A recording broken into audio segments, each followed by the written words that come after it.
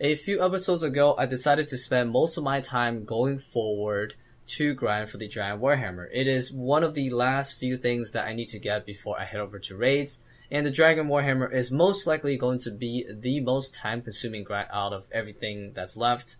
It is a 1 in 5,000 drop, so it's nice to get started a bit early, while I still have a few smaller things left. On the last episode, I did Dragon 2 and killed a few forecasts to get myself the Alvis Assembler. It is a requirement to get anyways, but getting it a bit early helps me with the Shaman grind, as the extra accuracy and range strength helps kill the Shamans faster, and also I get to save myself on Mytho Darts and not have to pick them up anymore, which further makes the Shaman grind a little less annoying. Every bit of comfort counts. See ya! Alright, so I just did my first trip with the Assembler, so I am getting a little bit more kills per hour just because I'm not spending the time picking up the darts. Yeah, I would say probably in the excess of like 20 more kills, 10 to 20 more kills. So that's actually quite a big deal difference, because over time, after several trips, I'm like saving so much time, getting like 100 kill extra every few hours. 3,113, that's what I'm feeling right now. That's what I'm feeling. Wow, I've killed way more than I thought. Oh my god, I'm already at 3.6k. Okay, I was 500 kills off basically. All right, damn, dude. Let me see. In 4 more days, I'll have 5,000 KC if I keep going like this. I'm guessing if shit hits the fan, maybe 10,000 kills. Oh, 90 hit points. Really? I was that close to 90 hit points. Okay. Damn, this is potentially... No, I don't think range would... No, there's no way. I actually have 3 range levels, so even if I go dry as fuck here and I get 99 range, I'll probably have 99 hit points. Just because of Shamans probably before then. You cannot underestimate how much money in terms of physical GP you make as Shamans. It's actually ridiculous. For reference, I typically stay at Shaman's Temple for about 200 or so kills, and in the process, I typically get around 600 to 700,000 physical GP per kill, not including the value of other stuff like seeds and whatnot. That is a lot. That's we're talking 3,000 to 4,000 physical GP per kill on average. I can actually fund the supplies that I would spend here in terms of, let's say, darts. And yeah, man, you basically get a ton of money. If you go dry, at the very least, you have a lot of money to look forward to, which can be spent on a bunch of different things in the future, especially construction. There we go. Just hit 1 million GP this trip, dude. That's insane, dude. That's my personal record for 200 kills. After a lot of experimentation, testing the 3 different rooms in the Shaman Temple to find out which one was the best one, I have concluded with certainty that the middle room is a bit better than the other 2 rooms. So the amazing thing about the middle room is that the 2 Shamans spawn exactly in the middle, and they don't spawn next to the walls that you have to use to stop them from jumping. So the flaw with the west room is that there's a Shaman that spawns on the western wall, and eventually you just can't stay there because it will eventually, try to melee you, right? So you have to like run away. The other Shaman in the room also spawns on the tip of the southern wall, which means you can't stay there either for too long. So eventually you're just gonna have to keep switching between the sides, which is a bit more work. And also the room in the east has a similar problem where one of the walls that can stop them from jumping, one of the Shamans spawns on the southern side. So at some point you're gonna have to move away because again, it's gonna melee you. The middle room, amazing. None of them spawn on any of the walls. So really, you can just stay on one wall the entire time. And the wall that you can stay at pretty much the entire time is the western wall. So there's super minimal moving. The only time you have to really move is to pick up the coins and the other drops. I also really like the fact that the western wall in the middle room is a bit longer, because there is like an extra gap that adds on to the western wall. So that means you can actually kite around the western wall a bit longer. So it's very rare that I'll actually move away from the western wall. Sometimes I might use the southern wall in the middle room, but honestly, you're going to be staying at the western wall like 99% of the time, only to pick up drops when you have to leave. So yeah, this room will actually be a bit more comfortable and probably will get you a few more kills an hour. Not by much, but it adds up, I suppose. What the hell is this shit? Red D'Hive Vambraces next to my Rune Warhammer? Okay, buddy. Is that perhaps the ultimate troll? Alright, so I just opened up a bunch of crystal keys. A lot of them came from shamans recently. You get a ton of these loot paths and 2 taps, so I need to go ahead and make some more scaling necklaces just because I use them all the time for the farming guild. So yeah, it's just convenient to not have to charge so much. But I don't think I need any more jewelry after this though. I'm pretty good on jewelry. I only really need some more farming guild tellies and I guess I'll make some combat bracelets too while I have it now because Translator 2 Fountain is amazing because I can just recharge any type I want over there, so it's really convenient. So I'll have some more extra teleports.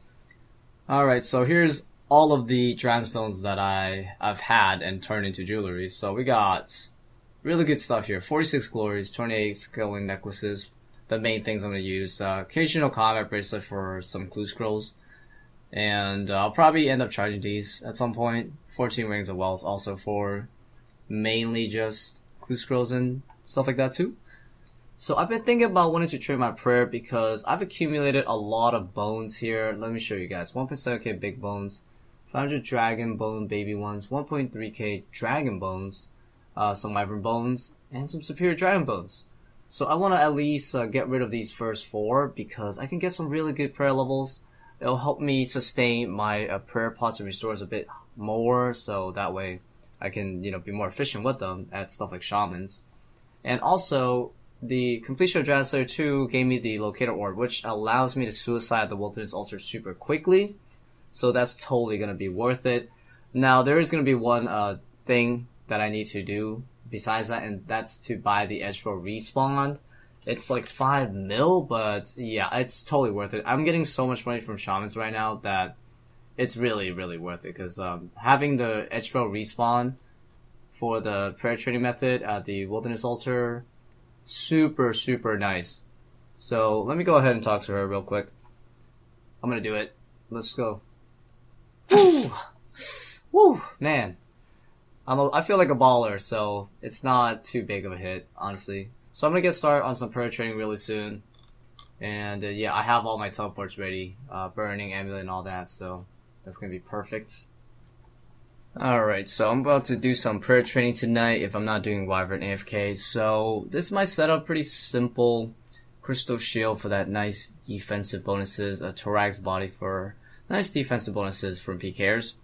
And my Burn Amulet for teleports. My Locator Orb, so I have 4 items to protect basically. So I'll always be having protect item on. So when I do die, I'll keep everything but the bones. But I should have used all the bones by the time I get that done. So yeah, let's go and get started. Lava Maze, here we go. Hopefully there's no PKers on the way. Let's do big bones first. I'm not too worried about dying with these just because, it's big bones, like whatever. So I decided to up it up a bit here. So instead of bringing just 1 inventory of big bones, I'm going to bring 4 inventories of big bones. Just because it's not really worth doing 1 inventory method with big bones just because they're not that significant. So if I die with it, it's like whatever.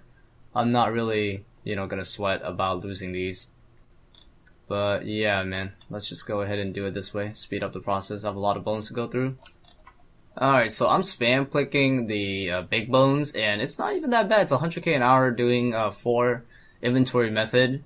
So yeah, it's definitely worth using for sure, even at my level. 100k an hour, it's not bad for big bones.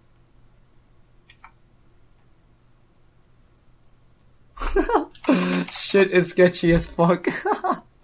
Yo, oh my god, dude. This guy spent like 5 minutes outside near the NPC guy. Like just sizing this place up, checking it out, and then he finally comes into the altar, bro.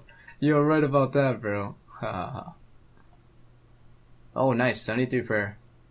Alright, so here's the deal. If I use the Locator Orb, the Crystal Shield and even my Thorax Body actually loses charges from the damage it takes, so I just take it off when I'm suiciding, so that way I don't lose charges on this. Yeah, that's what I'm doing. It's just big bones though, so I don't really care. No, the other guy died. Ah, what is this guy taking my big bones, man? Goddamn. Yo, my 6 big bones are there. He took my noted bones. God damn it, man. Man, some random cuck's trying to kill me for my... Ah, god dang it, man. Yo, did it pick up my bones? Oh my god, they didn't pick up my bones! Idiots! They didn't pick up my bones! My 50 bones are on the ground, and I still have my 8 unnoted bones. Yes! This is a 200 IQ strat. Oh my god. Just train your prayer with big bones here. Oh my god.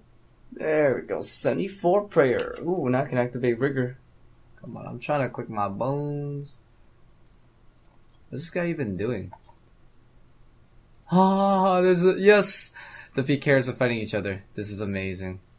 Alright, on my last inventory of big bones, we get a fight. Alright, I used all my big bones.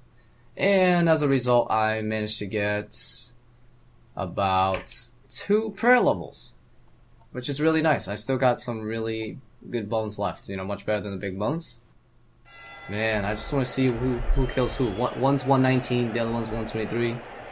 We got Salad Robe Tribrid, it looks like, versus some guy that's basically just hybrid melee and range. Oh, we got a dagger poke from Salad Rober.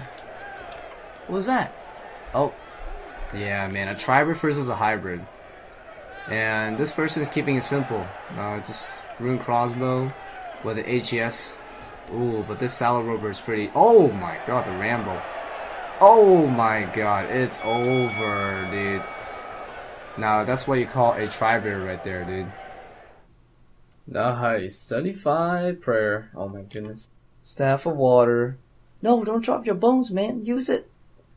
You should have used all his bones first before he went bye-bye.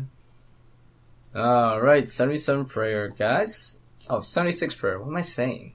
140k is 77. I have about 1,000 Dragon Bones left, so that's technically 2,000 with this altar. Alright, 77 prayer. Nice. In 2 days, I unlocked both Rigor and Augury. Oh, there it is, 78 prayer. And is that 115 combat? Yes. There it is, 115 combat. So 115 combat is actually a super important combat level barrier that I needed to reach before I would start doing any of solo raids. Because if you're actually not over 115 combat or at 115 combat, you suffer a major points penalty, which directly impacts how often you would get unique items and resource drops in general. So if you are under 115, you lose, I think it's somewhere around 30 to 40% of your potential points. So you're only getting 60 to 70% of the points that you would normally get. I knew that by the time I got all of the base combat stat requirements of Phase 1, I would probably be pretty close to 115 combat, but I definitely needed to do some prayer training to get there. So this penalty no longer applies in groups. If you are actually under 115 combat, but one of your teammates is over 115 combat, the raid will treat everybody in that raid as over 115 combat, and everyone's going to get maximum points. It's just because I'm soloing, I'm the only person, so it has to scale with me, and I have to make sure I'm 115 combat. So solo is a little weird. But that is super important. We have the bare minimum combat level achieved so that we can get maximum points at raids. Hey, we got ourselves a PKer trying to kill me. Okay, understandable. That's fine.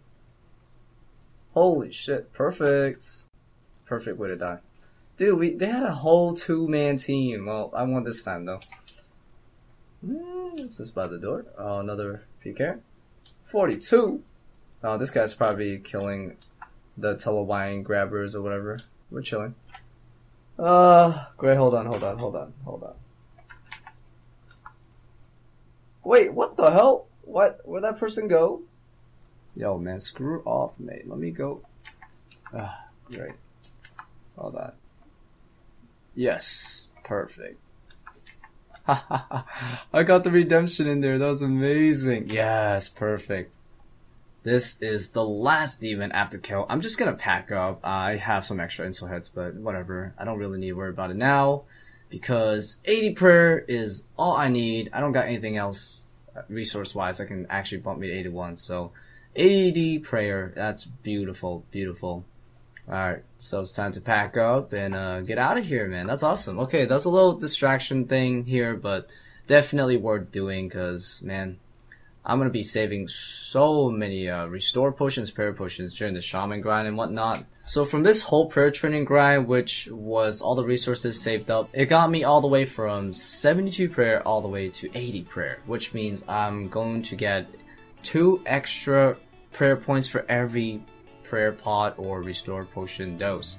So that's huge. Every potion I'm drinking, I'm getting 8 more prayer points back. So that's amazing. I bring like 16 restores per shaman trip. Right, so I'm getting myself 120 extra prayer points per trip now. So that's amazing. Save myself over a prayer potion or restore potion every single trip.